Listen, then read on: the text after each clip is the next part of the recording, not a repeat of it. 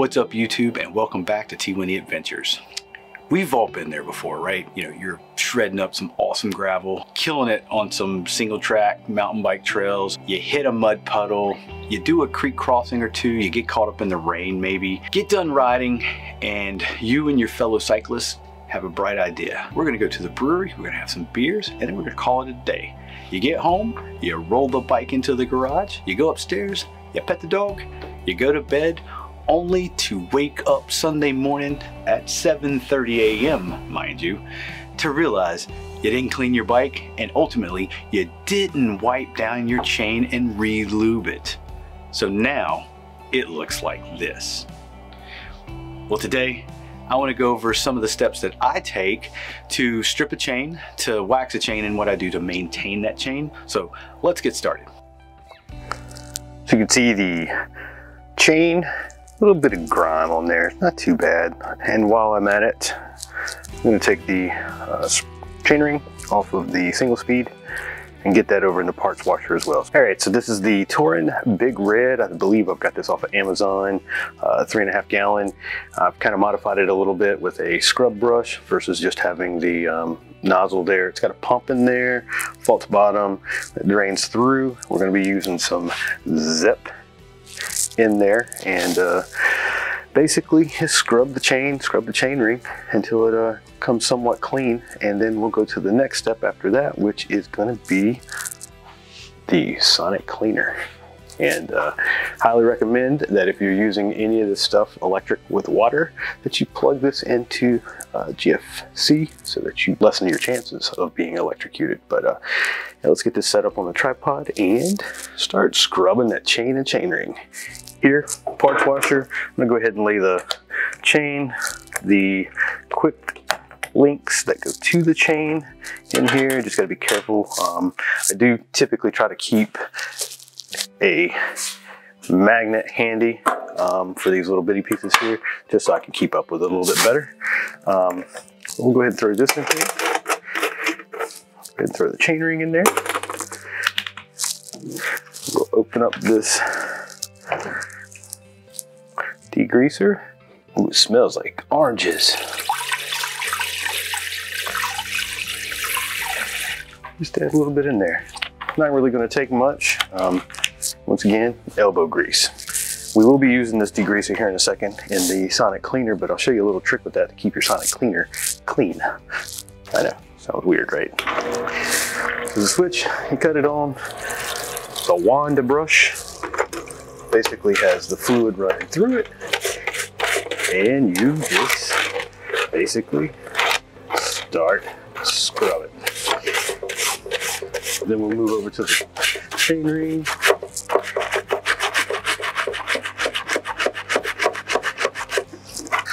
All right, so just before I start to prep this for the sonic cleaner, I just kind of want to show you, it's still obviously still going to have grease, oil residue, and stuff like that on there. So you can see in the white rag is not so white where I wipe this thing down a little bit. So not super clean, but kind of clean enough. And if needed, if I had a chain that was a little bit more dirtier than this, which I'll go ahead and do this, I would take my trusty shaker container, take the chain, place it down in there, add a little bit of degreaser, add the lid back to it, and shake. And what I would typically do for a really dirty old, you know, gunked up chain that I just didn't feel like replacing for whatever reason, I would do this and actually let this sit for a day or two, just to try to break down that grease. We'll let it sit, and then we'll come back shortly. All right, chain's probably nice and clean now for what we're trying to do. So what we're gonna do next is, I've got a bag. It's got the chainring nuts, bolts in there. Throw this into there.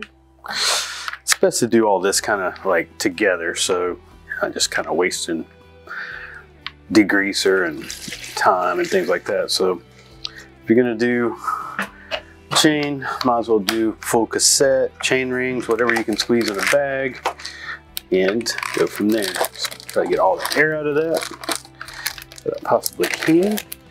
And we're gonna go over to the ultrasonic cleaner next.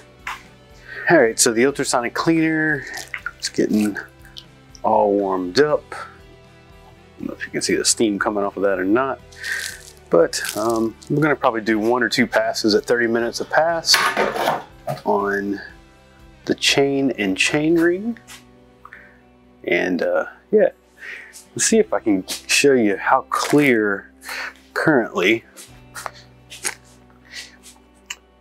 see how clear the degreaser is in there. Good to note that it ain't gonna be that clear when this is all said and done. So I'm gonna burp this bag a little bit. As you can see, it's developing air bubbles in there just to help make it sink to the bottom, which I guess the chain's gonna do that anyways. And lid back on there.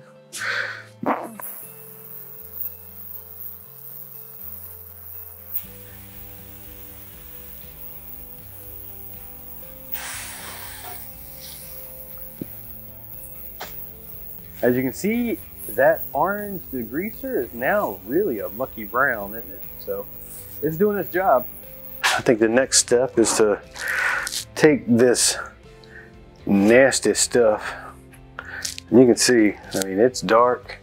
It's not that orangey color that we saw before. It's kind of muddy, but I'm gonna take this over to the parts washer, scrub it all down again one more time, and rinse it in some water, get it all nice and clean. And then the next steps are going to be the mineral spirit cycles, where I go through 3 different cycles, try to knock as much of this off, clean as much as possible, and then one last bath in some denatured alcohol to just clean anything else off of there, fast drying.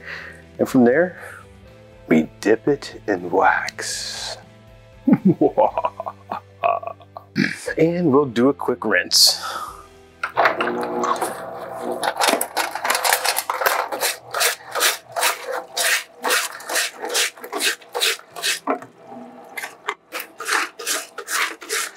Scrub down the chain.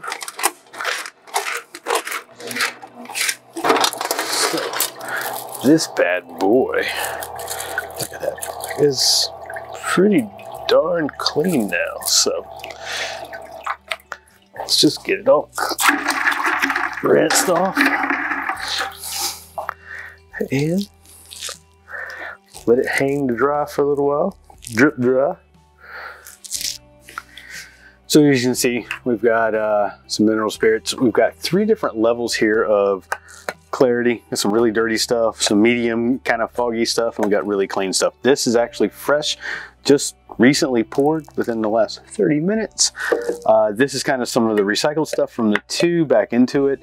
It does have a lot of grime and things like that at the bottom of it, but I'm not so worried about that because we're gonna throw a chain in there. We're gonna slosh it around. The chain that we pulled the, stripped it and all that kind of good stuff that was used, we may let sit in this a prolonged period of time, maybe overnight, and then slowly just move it. In between moves, what I like to do is take a cloth and just kind of wipe it dry, clean, and then kind of gauge based off of that white cloth that I'm using, how dirty it still is.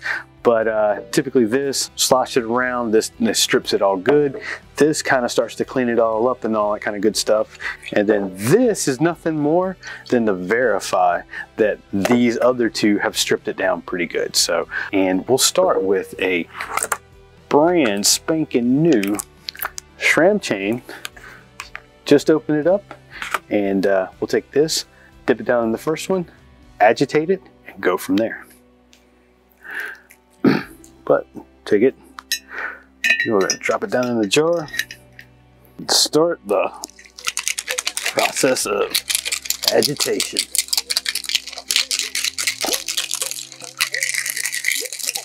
Let it sit for a little while. We'll come back, we'll agitate it again. Chain. This was, ooh, yeah, round 1 of the mineral spirits. It's kind of recycled old mineral spirits. Still had a bunch of grime and stuff like that in there, but it's exactly what I wanted to use. Simply because there's no sense in wasting the old.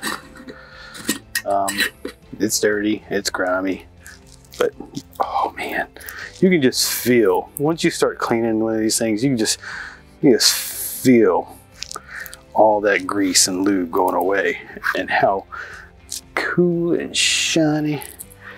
I mean, this chain is, look, it's starting to get nice and shiny. Now it's stage 2 cleaning. Kind of the same thing. Mason jar.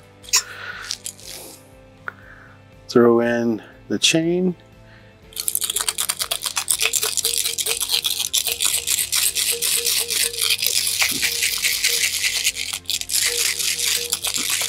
You can kind of see how gray it's turning. All right, so pulled this chain out. It is so sparkly, beautiful. I mean, I can't, I'm sure the camera barely reveals how sparkly clean this looks all of a sudden. First pass.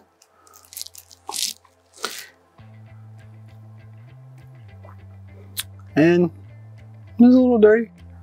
So now, stage 3, and we'll throw that chain in there, give it a good slosh, and then we'll check the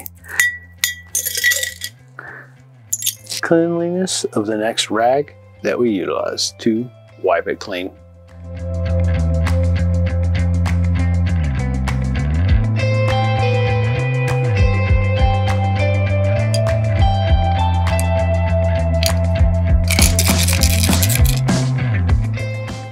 All right, so the stage 3 cleaning has been done. Let this dry off a little bit, and let's do a quick clean chain test with a new fresh white rag. Fresh, clean rag.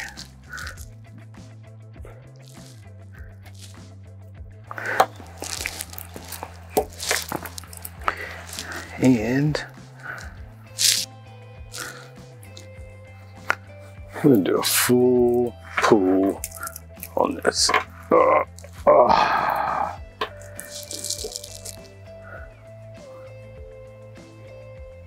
Nothing. This chain is ready to be waxed. Denatured alcohol is next, then it'll be ready. So let's do that.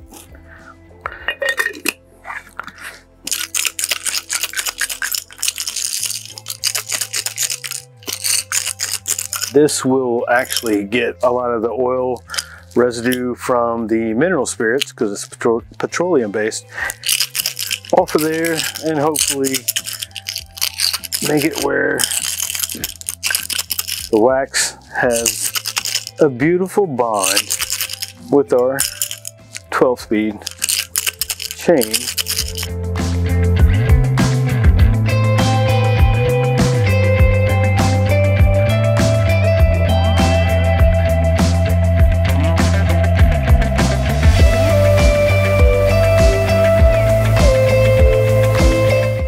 All right, so we did the denatured alcohol last night, and it's the next day.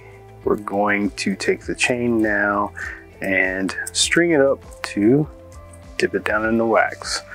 So we let the denatured alcohol kind of dry off of this overnight. You can get away with probably doing it in 30 minutes to an hour if you just let it sit long enough, but I just figured time to let it just like fully, completely dry off of there. So I have some copper wire that I use to string this up, and as you can see, kind of have it laid out in a fashion that will fit inside my crock pot that's dedicated to waxing chains. Do this for about 10-15 minutes and agitate it from time to time just to get that tungsten powder that the Silka super secret blend has. So yeah, so get it completely submersed in there. Let it heat up a little bit and allow that wax to fully penetrate all the links and everything so that it is completely sealed up for the most part.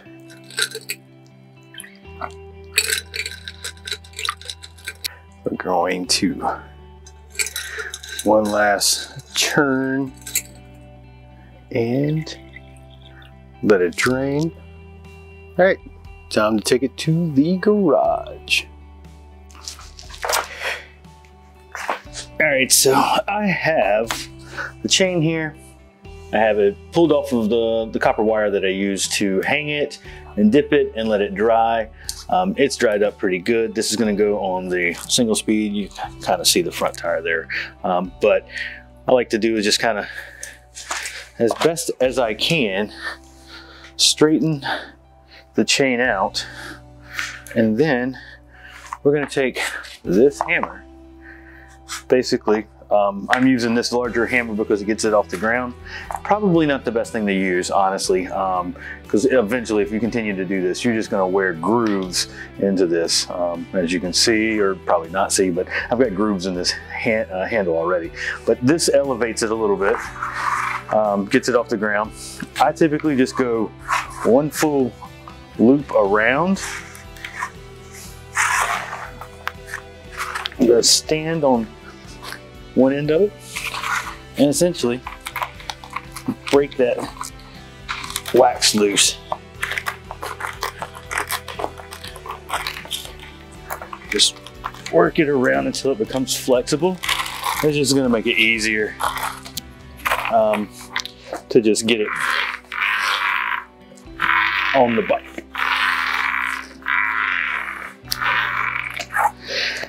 There we have it. This chain is ready for some shredding. All right, so all the wax is broken up on that single speed chain. It's ready to go back on the bike. I did take my other chain that I did, the new one, the SRAM one, dropped it in a Ziploc bag, labeled up what it was, put the quick links in there as well, and good to go. Current chain on that bike right behind me is still good, still new.